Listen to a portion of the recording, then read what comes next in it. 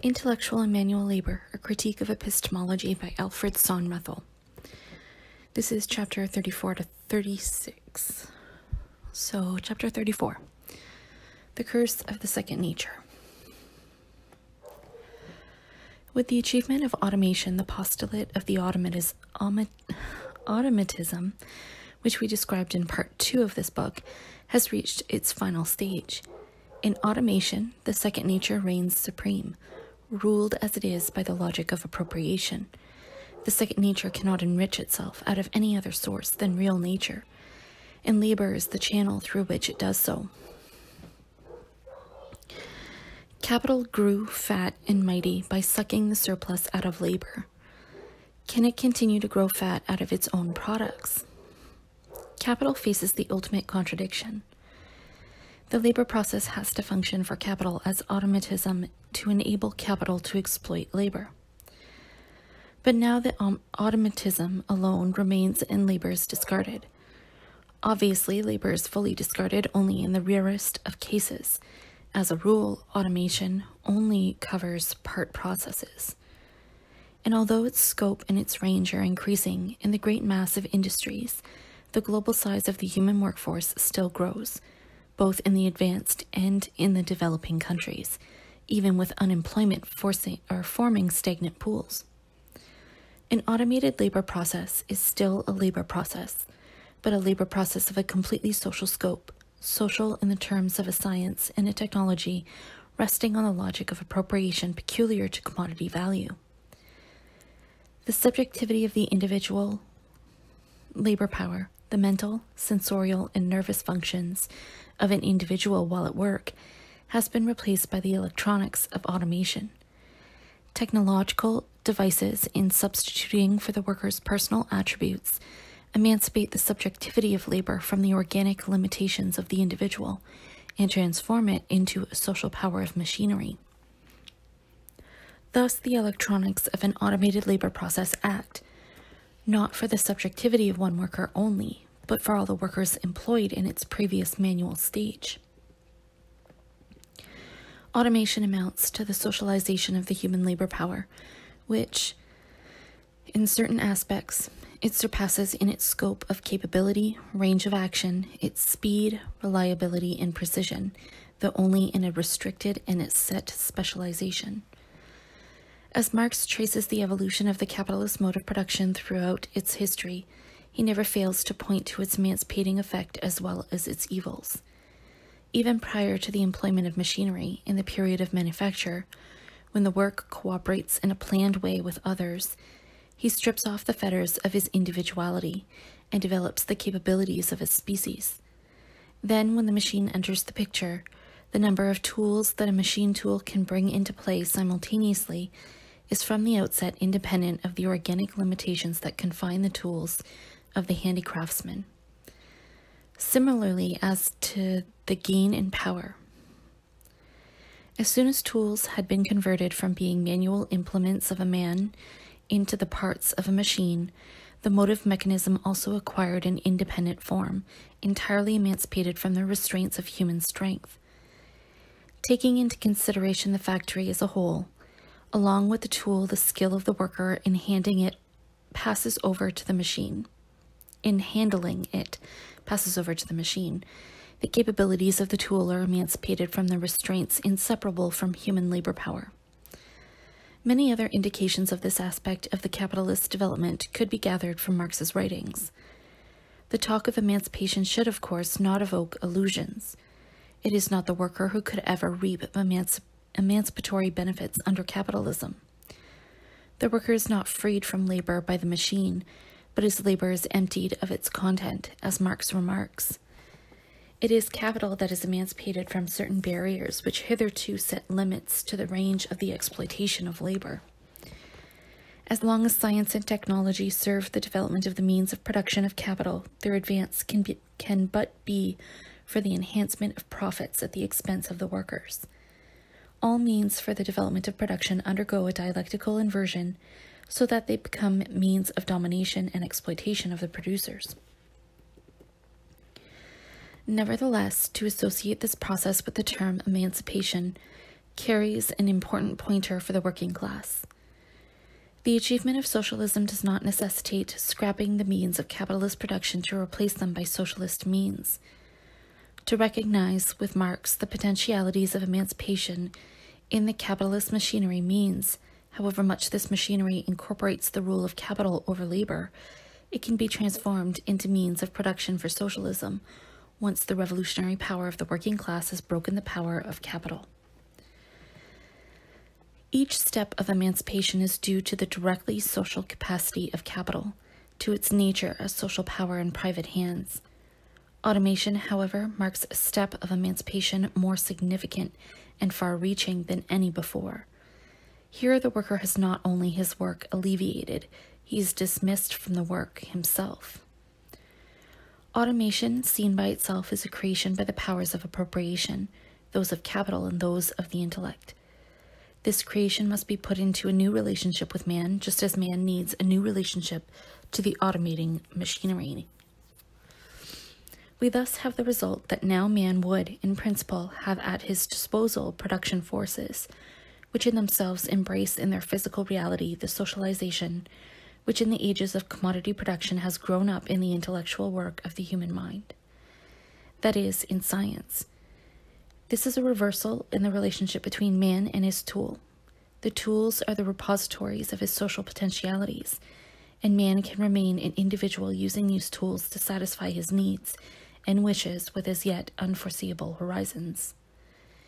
It is clear that this assumes socialism in the place of capitalism. It must, however, be remarked that abolition of private capital by the abrogation of its property rights does not automatically dispose of the antithesis of intellectual and manual labor. If this antithesis remains in being, it makes for the continuation of an antagonistic society. Only conscious political action by the revolutionary forces can overcome this obstacle to socialism and make the direct producers the power that masters, handles, and develops the means of production. Otherwise, the development and disposal of the forces of social production remain the privilege of scientists and technologists, of experts and specialists, who, enmeshed with a vast bureaucracy of administrators, carry on a reign of technocracy. This marks the chief dividing line between the People's Republic of China and Soviet Russia as the main protagonists of socialism in the world today. The Russians justify their regime as a socialist one on the ground that it guarantees the speediest way to automation. But even this is contended by China, where it is argued that the workers must build the automation themselves to suit their own purposes. The interest of capital to maintain the gap between the advanced and opulent countries and the developing and poverty-stricken is as deep and as permanent as ever, and it will keep a world in being in which that which is possible is hidden by that which is existing. Capital will exert any means at its command to maintain the rule of a logic of appropriation and prevent a rule of the logic of production from restoring man's proper relation to nature on earth. And yet it is the very dialectic of capitalism which creates the conditions for a society of production to arise.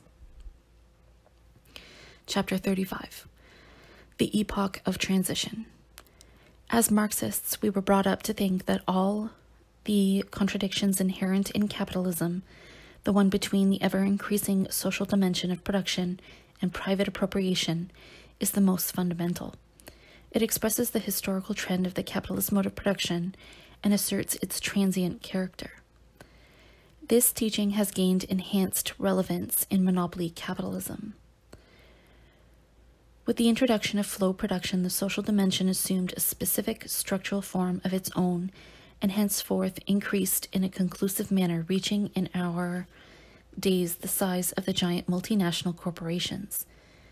This provides convincing evidence of the importance of the new commensuration of labor in making the development of production and the development of the markets proceed at variance. Their discrepancy creates problems which tend to exceed the controlling power of private capital and demands supplementation by the social resources and power of the state. The epoch in which we live is the epoch of transition, which must either lead to socialism or to social disaster. Science and technology have developed to new forms. But while classical physics is securely based on its mathematical and experimental method, the relativity theory and quantum physics have thrown science into methodological uncertainty. Classical physics, in its unchallenged reign, shared the lifespan of modern capitalism up to the end of its classical free market period. Although now relegated to second place, it still has an important role to play and remains an adequate scientific method for a great mass of the technological tasks in the present world, not excluding the socialist parts. Were we then entitled to speak of classical science as bourgeois science, as we did in Chapter 20? Let us be quite clear. Methodologically, classical physics has nothing to do with the exploitation of labor by capital. Its findings are valid irrespective of any particular production relations. Inasmuch as it is based on the mathematical and experimental method, science is one and one only. Exact science carries objectivity because the elements of the exchange abstraction, which in themselves are entirely of the second nature, have substantial identity with the corresponding elements of real nature, owing to the fact that the separation of exchange from use, and hence the creation of the exchange abstraction itself, happens as an event in time and space in every occurrence of exchange. On the other hand, looking at nature under the categories of the commodity form, science affords precisely the technology on which hinges the controlling power of capital over production. It cuts up nature piecemeal by isolating its objects of study from the context in which they occur, ignoring nature in its importance as the habitat of society. The environmental conditions are treated as a mass of interfering circumstances, which must at all costs be kept out of the experiments. In this way, the phenomena are severed from the human world and cut down to recurrent events. These are defined by mathematical equations signifying the description of immutable laws of nature, providing the automatism demanded by capital. True, this deterministic and orthodox concept of natural law has in more recent times been increasingly supplemented by statistical laws and therewith strict necessity by probability. However, the pattern of exact science is still fundamentally that of classical physics. It is a pattern of science closely connected with the division of intellectual and manual labor. In fact, it forms the hard core of this division, since the intellect is the very creation of the exchange abstraction, circulating as money and again as capital. The practice of science in the service of capital pays allegiance to an idea of the intellect, which is a fetish concept of the human mind, seen as the spontaneous source of the non-empirical concepts basic to science. In the framework of this fetishism, the science of the mathematical and experimental method is indeed bourgeois science, the scientists pursuing their vital social tasks while being steeped in false consciousness about their function and the nature of science itself. Our attempt to retrace the intellectual powers of conceptual reasoning to the real historical roots in the social systems of commodity production serves the critical liquidation of this fetishism and its epistemological doctrine. Chapter 36, Logic of Appropriation and Logic of Production. The basic difference of socialism from capitalism, as seen from our viewpoint, is in the relationship of society to nature. Whereas in capitalism, the existing technology serves as machinery for the exploitation of one class of society by another, in socialism it must be made the instrument of the relationship of society to nature. If present advanced technology does not allow for such a change, then it must be transformed and freed from the adverse elements and the power structure ingrained in it. To speak with Ernst Bloch, the science and technology of our age rule over nature like an occupying army in enemy country, whereas in socialism we must aim to establish an alliance of society with nature. This cannot be done by dispensing with science, but demands the aid of a science backed by the unity of mental and manual work. Contemporary history offers examples which can be drawn upon to illustrate some features of this fundamental change. It cannot be our intention here to give more than the barest hints of the tenets involved. A detailed examination must be reserved for a separate study. The examples I choose are three. 1. The remarkable enterprise of the Tennessee Valley Authority, TVA, in the USA. 2. A special aspect of the development of socialism in the People's Republic of China. And 3. A negative lesson to be derived from Stalin's plan for the remaking of nature of 1948. Of the work of the TVA, David E. Lilienthal is its first chairman, has given an inspiring report covering the first decade under the significant subtitle, Democracy on the March.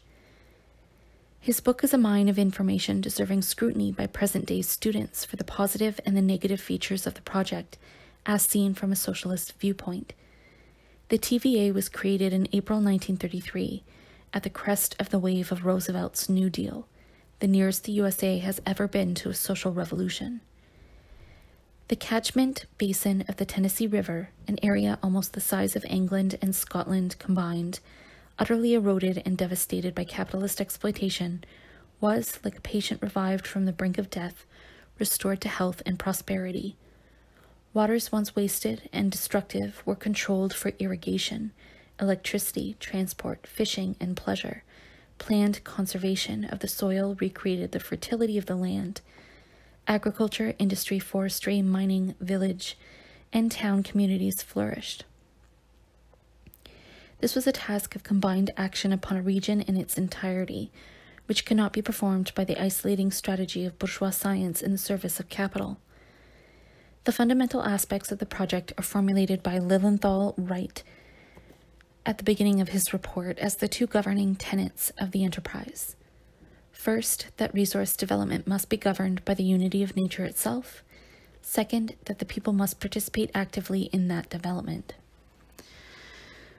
But if, in the doing, the unity of nature's resources is disregarded, the price will be paid in exhausted land, butchered forests, polluted streams, and industrial ugliness.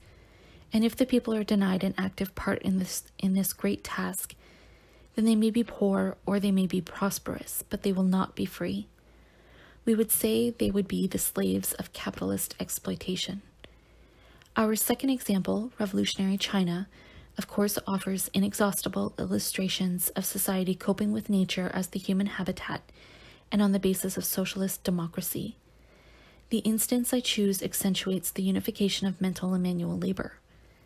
Jack Westaby, a former forestry specialist of the International Food and Agricultural Organization, FAO, surveys the progress of afforestation made in China since 1949 after 2 millennia of forest depletion. He heads his article, Whose Trees?, and analyzes the problems involved, embracing not merely the planting of trees but the entire ecology, from the viewpoint, to whom does science belong? The necessity is not to alter the methodological constitution of science to change its character from a bourgeois to a socialist one, but the need is for the daily revolution, which is making science everybody's business. This is the most important aspect of the evolution of Chinese science. Why have plantings since the mid-60s been very much more effective than the ones preceding? The heart of the answer has to do with the cultural revolution, with the struggle of the masses making science their property. It radiated the available expertise into the countryside, making the special knowledge of forestry science more directly the property of the masses. And it encouraged and helped the peasants to analyze their own experience, to become forestry scientists themselves.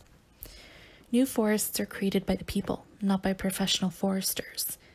Here, in accordance with the teaching of Mao Zedong, science is not discarded. It is, on the contrary, utilized in all its specialized and isolating practices, but in a socialist framework and integrated into the context of nature as the human habitat. The use and significance of science changes in this process of transfer to the direct producers.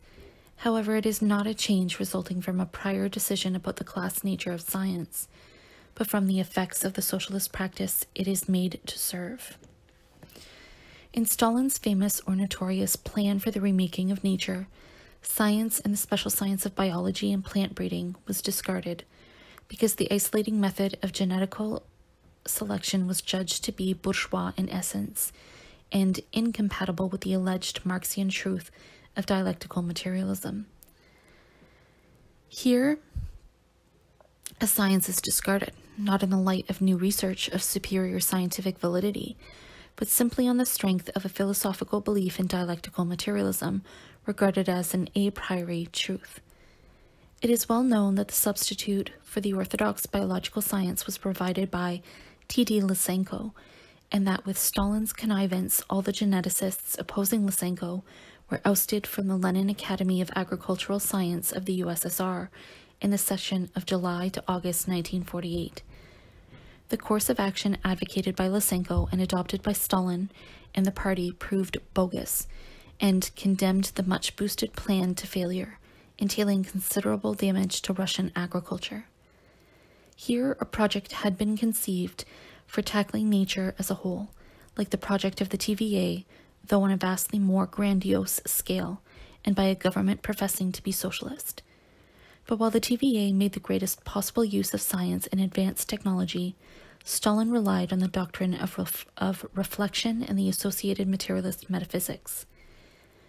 There was emphasis on basic democracy in the execution of the plan, but the masses did not benefit, and the attempt at breaching the division of intellectual and manual labor remained unavailing. What emerges from these examples is, first, that the science indispensable for socialism is methodologically the same as the science in capitalism. Second, that socialism has the means to counteract the properties which, in capitalism, constitute the bourgeois character of this science.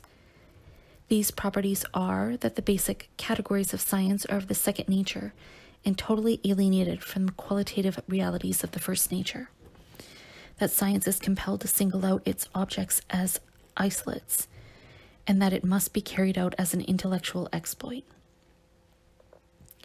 All these properties are capable of remedy by the feature, the essential one of socialism, that the people as direct producers must be the controlling masters of both the material and intellectual means of production, and that they act in concert to establish their prosperity within nature and its global unity.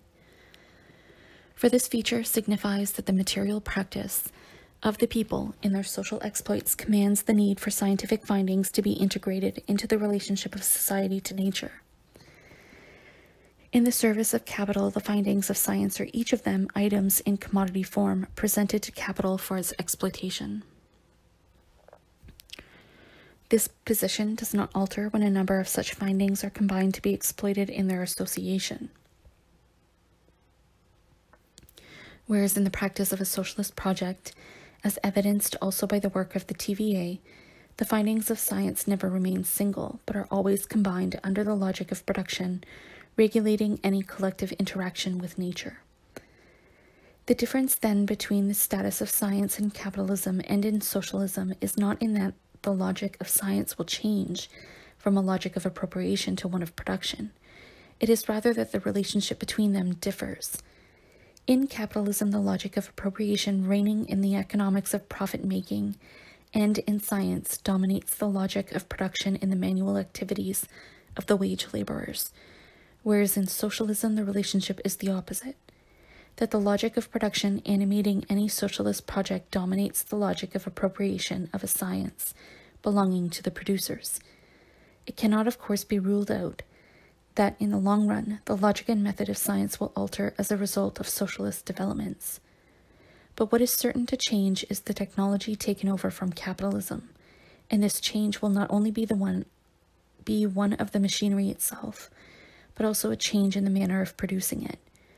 Its construction will increasingly become the work of the direct producers rather than that of professional experts.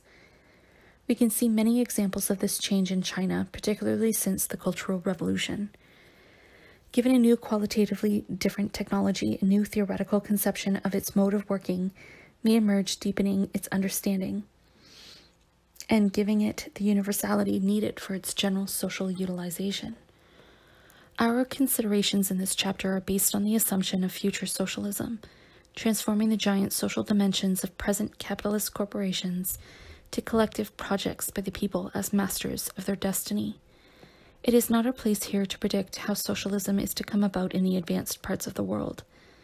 It is certain, however, that a change of the social system can no longer be spearheaded by an armed uprising of the workers as in the past, since the distribution of armed power is one-sided beyond dispute. On the other hand, what the ruling class is piling up in material arms, it is losing morally by its mounting disrepute. It fails increasingly to serve society by providing gainful employment for the people, and actively endangers their life by the technological perversions in military and industrial use. Therefore, it ought to be only a question of time until the workers can defeat the ruling system, armed with the political support and the ideological backing of the overwhelming mass of the people. The purpose of a study like the present must be seen against such a background. Meh.